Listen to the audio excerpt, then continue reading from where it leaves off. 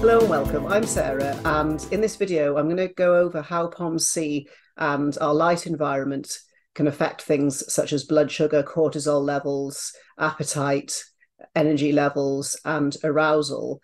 And I'm going to go into the whole story of POMC but make it understandable for people who are all brand new to it. So there will be some physics in it, but hopefully explained in a more simple way. And at the end, I'll go over why melanin is so important, not just for a tan, but as part of our energy system as well, and what it provides in the presence of UV light. So when it comes to receiving information from the outside, a human would, or an animal or whatever, it would be classed as an open system because we're exposed to our environment. And in, say, a laboratory or in physics, when thermodynamic experiments are done, that's a closed system. So nothing can get in or out, and you just measure something that's not influenced by the environment. So in physics labs, when we talk about optics, this would be an example of linear optics.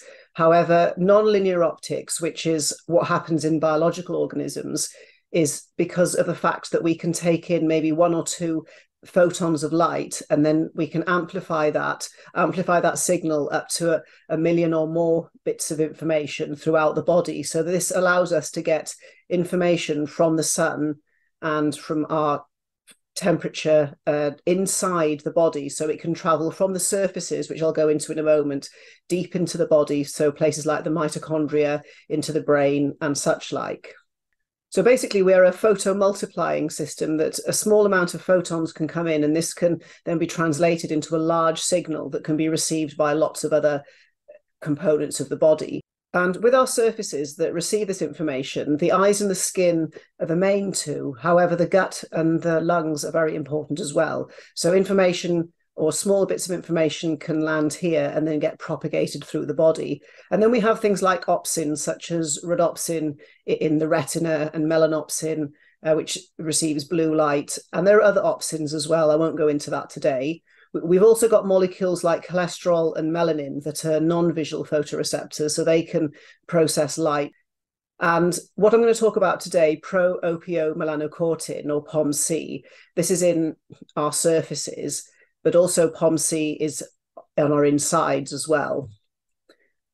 So there's lots and lots of POMC in the eyes, on the front of the belly skin, our backs and our calves.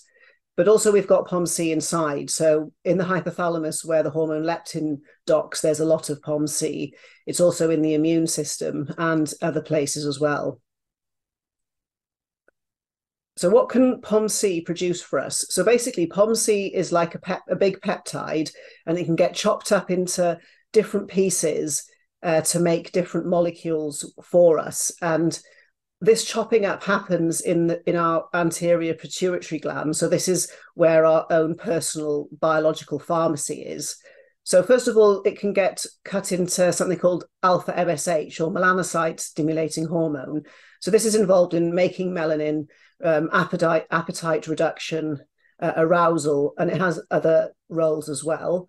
Then beta MSH is more to do with regulating appetite, as in lowering it.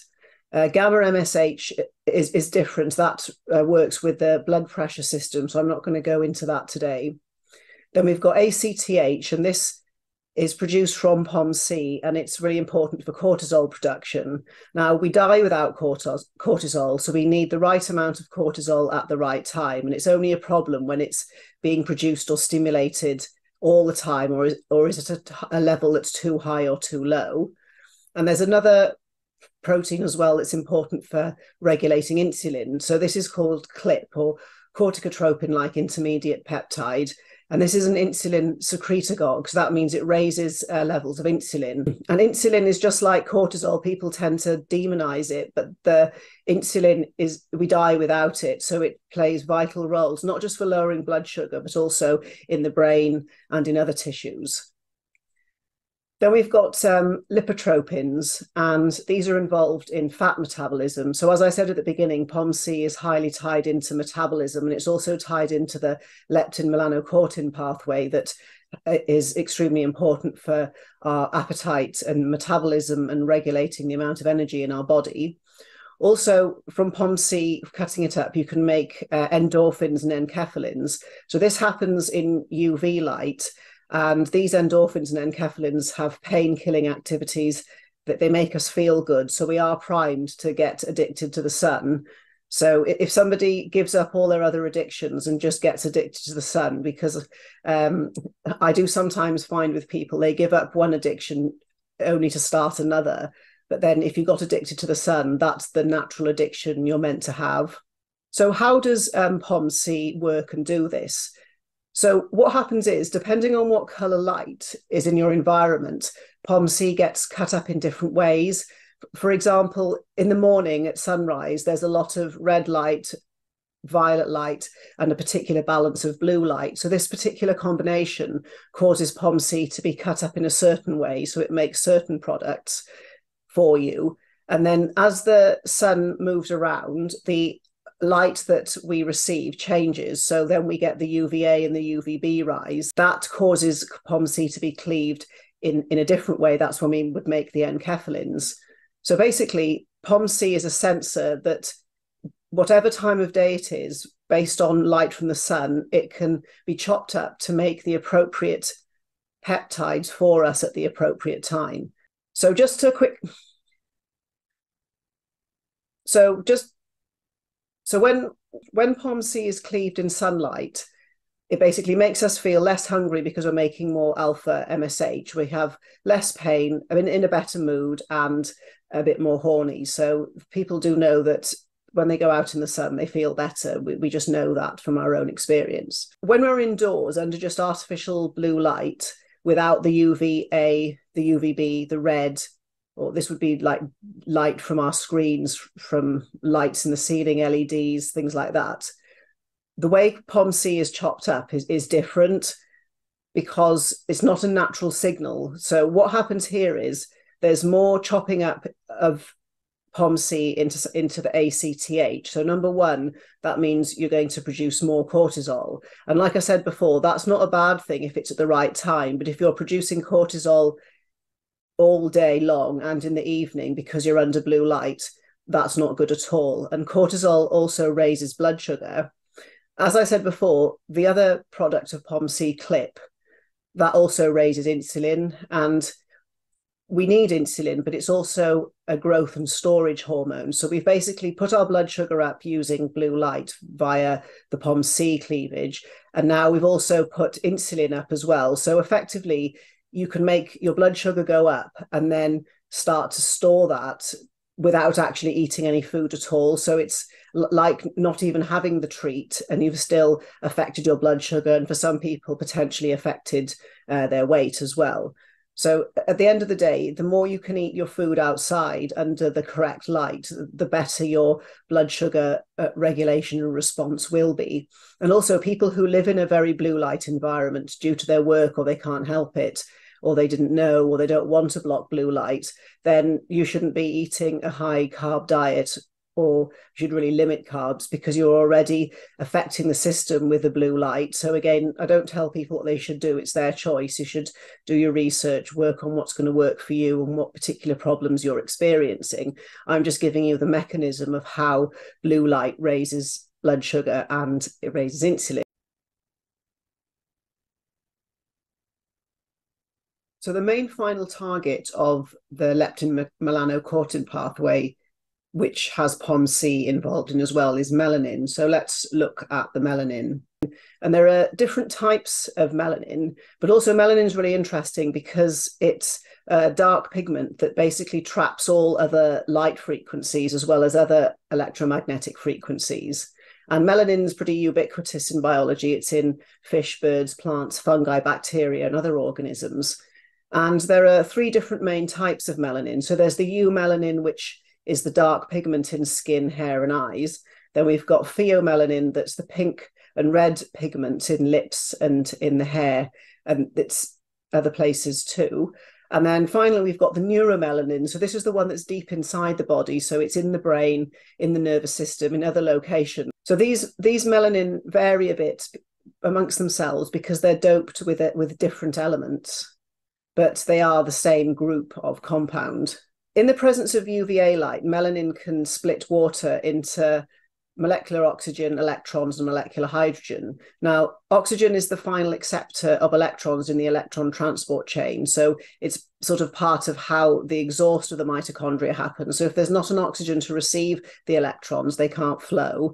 And with hydrogen or molecular hydrogen, it's a very powerful antioxidant. But most importantly, it can deal with the harmful or dangerous hydroxyl radical that we don't really have many other defenses against, because some of the other nitrogen and oxygen reactive species, they have roles in the body. So molecular hydrogen is really important as an antioxidant for the hydroxyl or the OH free radicals.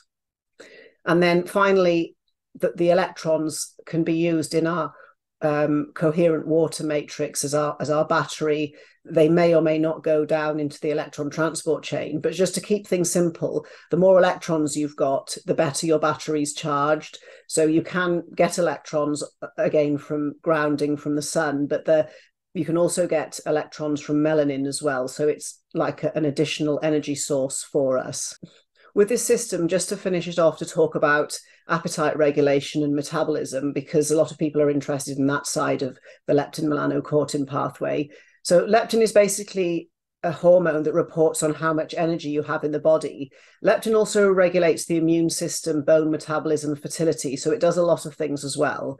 And at night, assuming your leptin system's working properly, it docks into the hypothalamus, and there's a lot of POMC in the hypothalamus, and this docking happens in the dark around about 12 or 1 a.m., assuming you didn't disturb your leptin earlier. And then this basically reports to your brain how much energy you've got on board, so it knows how to burn your body fat, save it, store it, or how much or how little appetite you need to have for the next day. And if we remember from POMC, which again is tied into all this system, POMC produces peptides that can control fat metabolism, they can control blood sugar levels, and they can control insulin. So this whole system of melanin, POMC, and leptin, you can see now how they have a role in our appetite, in how we process sugar and fats, what we do with them. Do we store them or do we use them? Because leptin is very high up on the hormone hierarchy, it does have control over things like thyroid hormones and insulin as well, because people become leptin resistant before they become insulin resistant.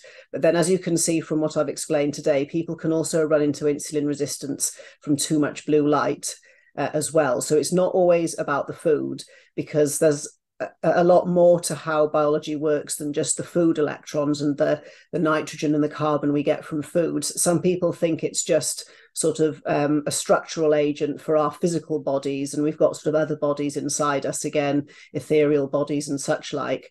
So again, sometimes it's not a food problem, it's a whole problem with your whole circadian rhythm and your light environment.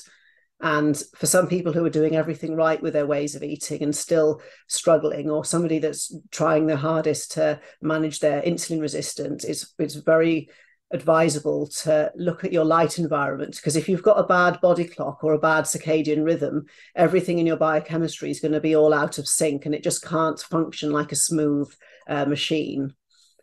So I hope you found this useful, and thank you very much for watching. Feel free to comment, and I'll hopefully see you again on the channel.